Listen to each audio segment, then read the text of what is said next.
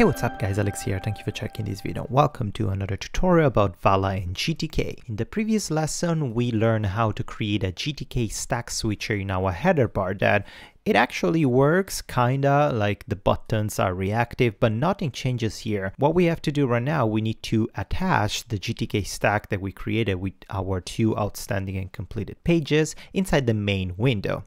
This episode is brought to you by SkySilk. If you're looking for a powerful, reliable, and affordable VPS in the cloud, SkySilk.com is the answer for you. Look no further for amazing, powerful cloud computing machine starting as low as $1 per month.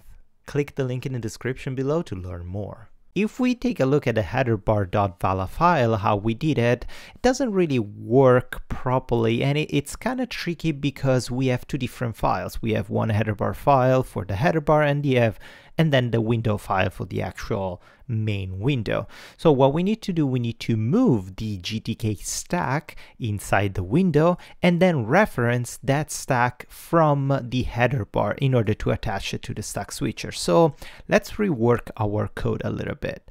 Let's access the window.vala here, and we can actually delete the title because we're not going to use it anymore. And here, before the declaration of the header bar, before the initialization of the header bar, we can basically copy paste what we did in this section. In the header bar, we can cut the stack and generate the stack here, and then in the stack we can cut all the generation of the pages with those GTK grids, and we can attach them right after the declaration of the stack. That's perfect. Let's indent this properly. Okay, now we have a stack, GTK stack created with a stack variable.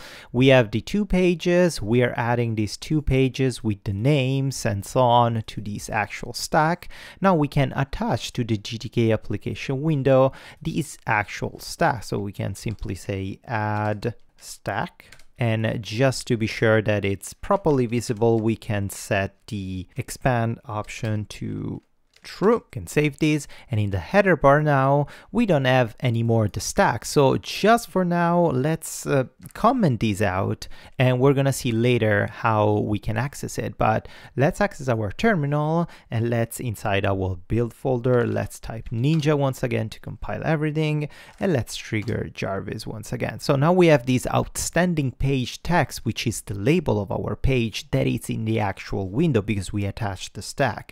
If we access the GTK inspector and we zoom in a little bit and we select this actual page, and in the page we selected 3 view, we can see that here we have the GTK stack with the grid. Inside the grid we have the outstanding label, and then we have another grid with the completed page. So our stack, it's there, but of course we don't have a stack switcher to manage it. That's where the header bar thingy come into place. But how do we connect the GTK stack that is in our window to the stack switcher that it's in our header bar? We can simply pass that specific widget during the generation of the header bar because we know that we're gonna reference that. So let's close this, let's access back our code editor, and in the window, when we generate our new Jarvis header bar, here we can pass the stack if we want. And this is one of the many options. We're gonna see throughout this series many other approaches, but for now we're gonna tackle just two different approaches on how to solve this problem. So the first one is just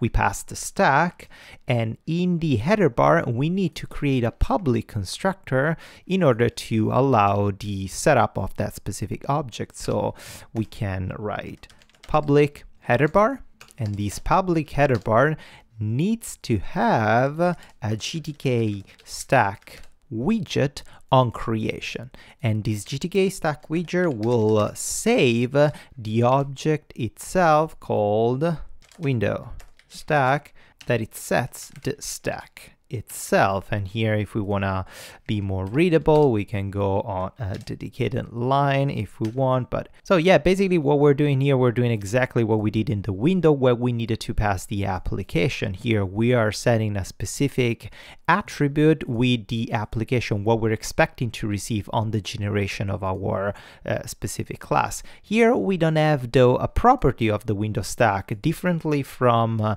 the GTK window, the GTK application window window where an application option, application attribute property is already available in the header bar. We don't have a property called window stack.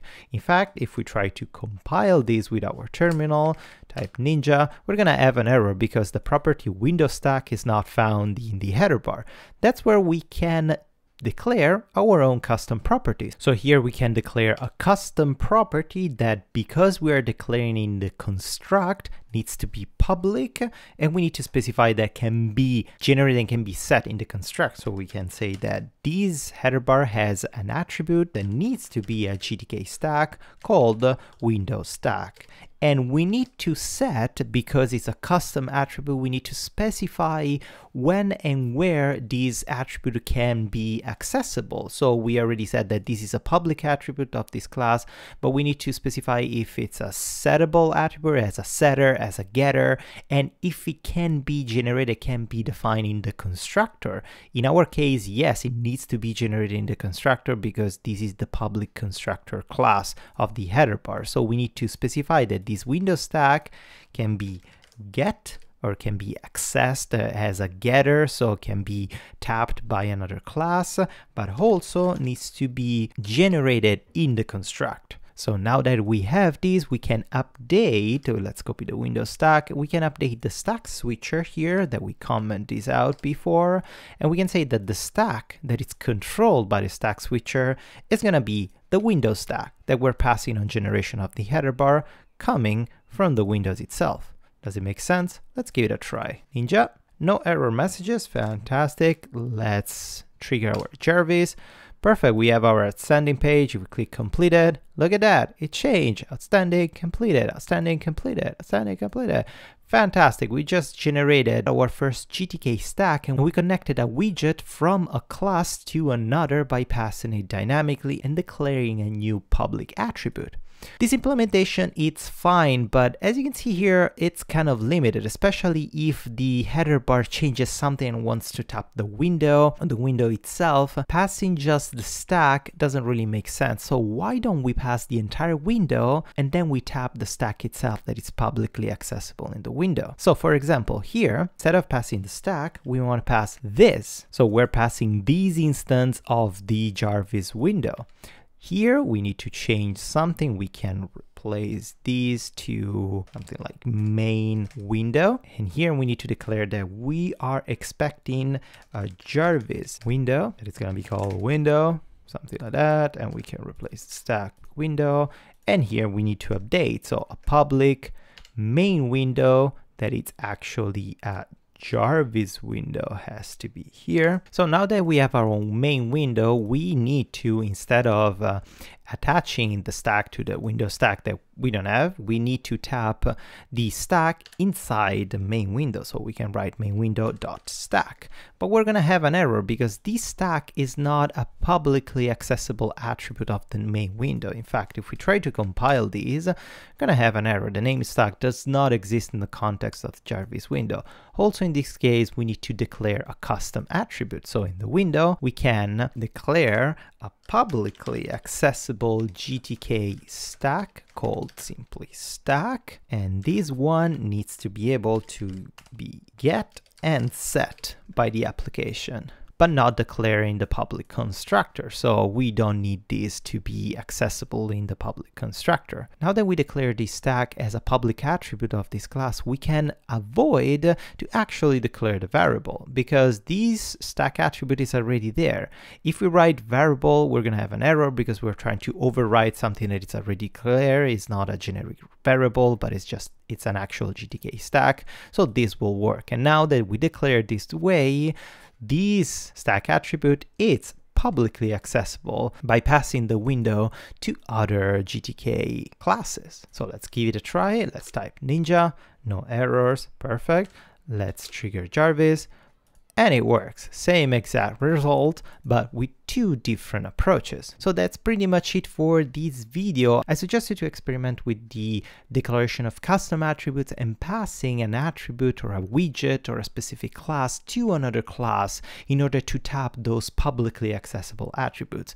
And also experiment by changing the getters and setters and changing the construct, or not allowing to get this attribute, just putting the setter or putting as a private attribute, and see how your Vala application reacts to these changes. So that's pretty much it for this lesson. Hope you guys enjoyed it. If you did, please give it a thumbs up or subscribe to my channel, and until the next one, as usual, happy coding.